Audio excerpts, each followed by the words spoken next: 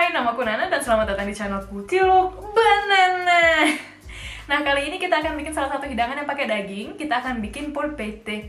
Nah, polpette itu sebenarnya artinya cuma bakso ya, baksonya orang Italia. Jadi terbuatnya di sini tuh juga dari berbagai macam bahan gitu. Ada yang dibikin dari daging, ada yang terbuat dari ikan, ada yang terbuat dari roti, ada yang terbuat dari sayur, macam-macam lah. Tapi kali ini kita akan bikin polpette di carne. Berarti polpette itu kan tadi bakso ya. Carne itu artinya daging, jadi polpette di carne, polpette yang terbuat dari daging, bakso yang terbuat dari daging. Dalam kali ini aku akan ajarin kalian cara bikin polpette-nya aja, bikin baksonya aja gitu sampai dimasak. Tapi di sini juga kadang-kadang dihidanginnya itu sama saus tomat. Jadi polpette al sugo, polpette yang dihidanginnya pakai saus tomat gitu. Jadi aku akan ngasih lihat kalian cara bikin polpette-nya aja dan juga cara bikin yang pakai sausnya. Dan yaudah, sekarang kita mulai langsung aja ke masak-masaknya. Nah, pertama-tama kita butuh daging cincang ya. Ini aku pakai yang udah di mix, tapi bisa juga pakai yang sapi aja. Terus kita juga butuh roti tawar, kira-kira 2 lembar ya. Dan juga tepung roti atau breadcrumbs, telur, keju parmigiano, garam, lada hitam,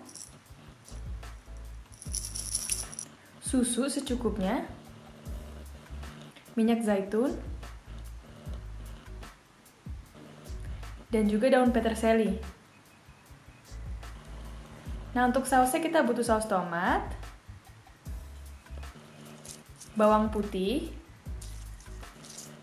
daun basil, dan thyme, atau bisa diganti rosemary.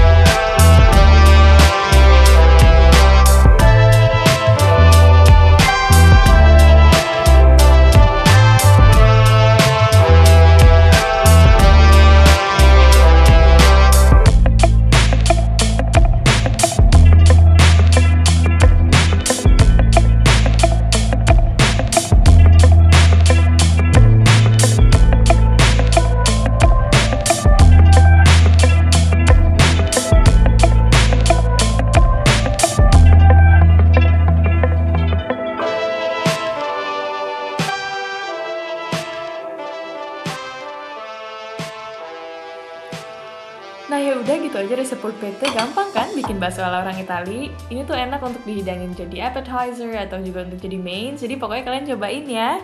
Kalau misalkan kalian suka resep ini, tolong videonya jangan lupa di like dan juga di share ke teman-teman yang lain. Dan kalau misalkan kalian belum subscribe, tolong di subscribe channelnya. Kalau misalkan kalian ada request untuk resep-resep lainnya, atau misalkan ada saran atau kritik, langsung aja ditulis di bawah ya. Dan ya udah gitu aja, sampai jumpa di video berikutnya. Dah!